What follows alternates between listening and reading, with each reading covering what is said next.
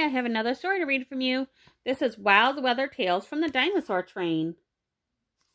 And this one is called Rafting Across the Sea.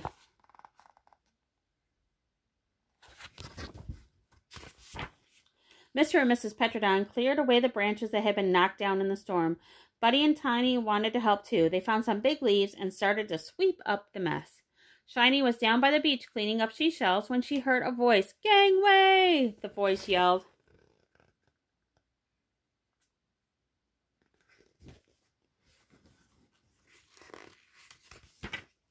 Shiny looked out to the ocean and she could see something floating in the water. It was on a giant wave and was heading right for the shore. The kids were excited to see a large turtle slowly climb off a raft. "Hi, my name is Adian Atticus," he said. "I'm a small furry animal was sitting on his shell." "Hi, I'm Tommy Podatus," he said.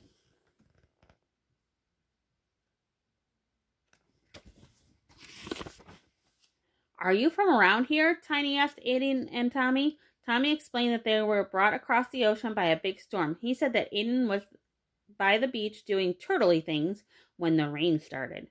And before Aiden knew it, the storm had washed him out to sea. Luckily, he saw a raft made out of branches that had tangled together and floating in the water. He climbed on it and waited for the storm to end.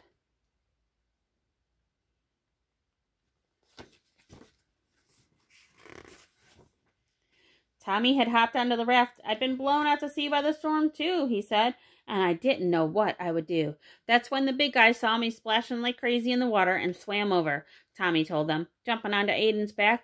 "We thought we'd never find land, but now here we are."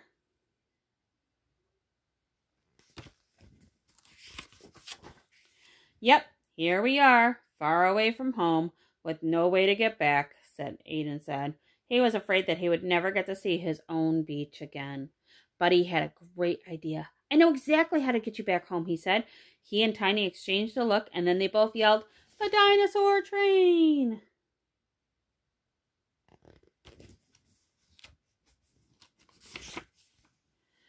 Aiden was really excited. "I've never been on the Dinosaur Train before," he said. "I prefer to stay on my beach."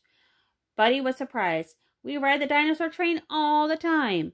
"I was thinking," Shiny said, "we'd never been where you're from. We never knew there were beaches anywhere else."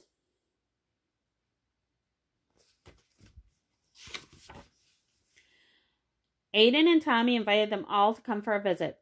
The kids really wanted to see where their new friends lived, but they had to ask their parents first. "Can we go, Mom and Dad?" they asked. Mr. and Mrs. Petrodon were happy to take the kids to see where Aiden and Tommy lived. Once they got there, Aiden and Tommy took them right to his beach.